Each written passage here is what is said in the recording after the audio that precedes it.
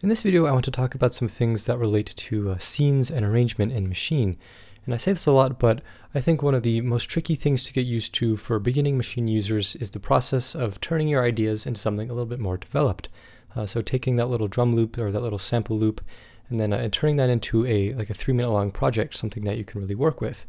And I have a couple videos out there about the theory behind arranging, so kind of like the mindset to have when you're putting things together.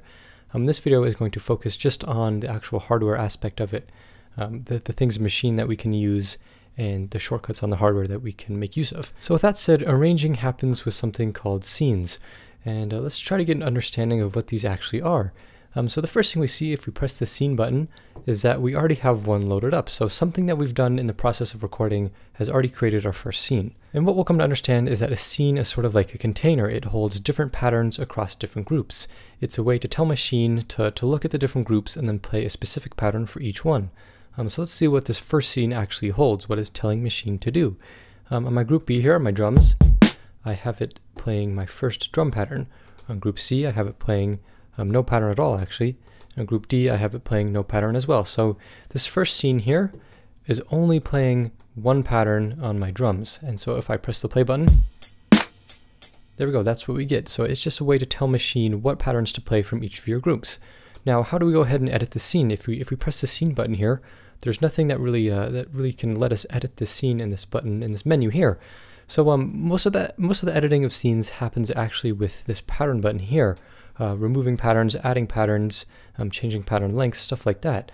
So if we want to edit the scene and add some patterns both from my bass and from those samples, all we have to do is go to those respective groups. So I'll work with my sample and then add a pattern in, and then go to my bass and add another pattern in. And so now if I play this, now the scene, I just edited the scene to hold those patterns from those other two groups. So again, the editing happens mostly with patterns. And what you'll come to see is that scenes are very dependent on the patterns that make them up. Now, another thing to note is that if we look at the scene button, there's nothing that's going to let us change the length of it. So the length of a scene is actually dependent on the longest pattern in that scene. So you can't change the scene length independently of anything else. It's just totally dependent on what the patterns are that make it up. And so this works pretty well when all of your patterns, if you see all my patterns here are 4 bars long. And so this makes sense because they're all just going to layer together at the same length. But some interesting things happen when we start adding patterns of different lengths. So I want to show you what happens there. So let's go ahead and create a new group here. I have a crash symbol in the browse menu. I'm just going to load this up. So all I'm going to do here is just make a 1 bar long pattern. So this will be shorter than all the other patterns. And I'll go ahead and record this. And then we're going to see what happens.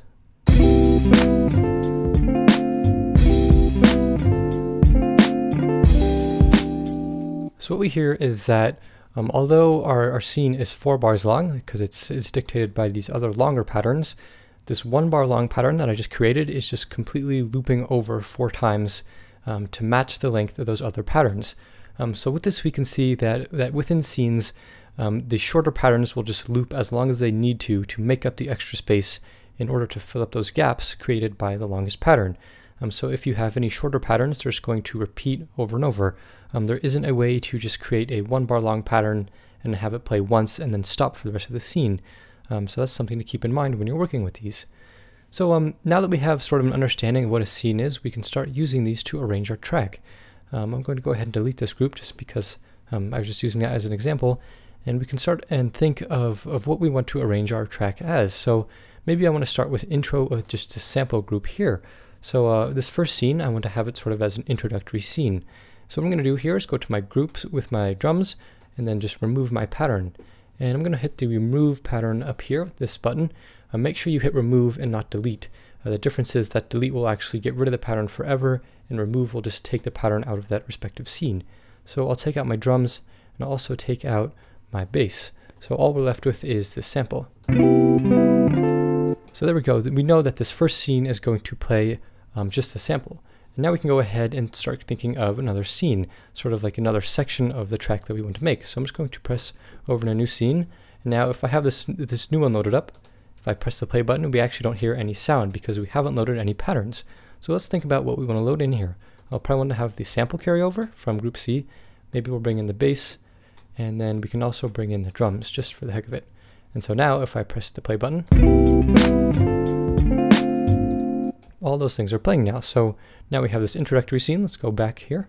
And then we have this sort of more developed scene. So now we can start thinking of how would these sound one after another. Let's see. All I have to do is just press over. Now if you hear that, it changed over to the scene very quickly. And we also have an option to tell machine how quickly to change in between scenes. So let's go ahead and look at that. I'm going to go into the grid menu here, make sure I'm on the Perform tab at the top, and then I have these options here. So what this is going to tell machine to do is play over to the next scene at the next half note, the next quarter note, and so on. And I almost always have it on scene, which will make machine finish one scene before it goes on to the next. So I'll leave it on this, and then try to do those scene changes again. So start with number 1, then I'll switch over to number 2. So right now machine is waiting. It's waiting for this first scene to finish, and then it's going to switch over to the next one.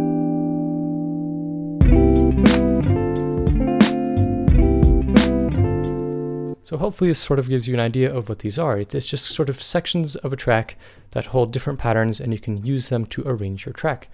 We can also do some shortcuts here. A lot of the time, if you want to make just subtle changes to one of these scenes, so say I want to just keep this one the same except for changing one pattern in one of the groups, I'll just select this one, hit duplicate, that's going to copy it over, and then now that I'm working with this one, I can maybe go ahead and change my drum group. Now it sounds like this. So it's easy to make those subtle changes by duplicating and then changing the small parts that you want to work with. So you can repeat this process several times. So maybe I'll just do one more as sort of like an ending scene. Just create a new scene here. Let's see, I want my sample to play. Maybe my bass. Maybe I'll just have the sample and the bass play, but no drums. So we have like a very short project, just like a very easy example here. And maybe you want to hear all the scenes play in a row. If you want to hear a number of scenes play one after another, instead of waiting and manually switching them, you can just press your first one you want to hear, hold that down, and press the last one you want to hear. So I can do that for all of them, or I can do that for 3 of them, or whatever. Just a few other options in the scene menu here. If I have a scene that I want to move around, I can just use the position option here to change it. So that is a quick way to move things around. It's also nice to look in the screen here and kind of keep track of things. And you can also go in the software and rename these, keep everything straight, and that'll help you when it comes time to really see what's going on and make sure you know where you are in your project. So that was a good rundown of how to use scenes and how to arrange in Machine. And like I said, it's one of the trickier things to really get an understanding of. So just play around with it until you get the hang of it. And I hope this video is a good starting point. With that, that's all I wanted to cover in this video, so we can go ahead and move on to the next one.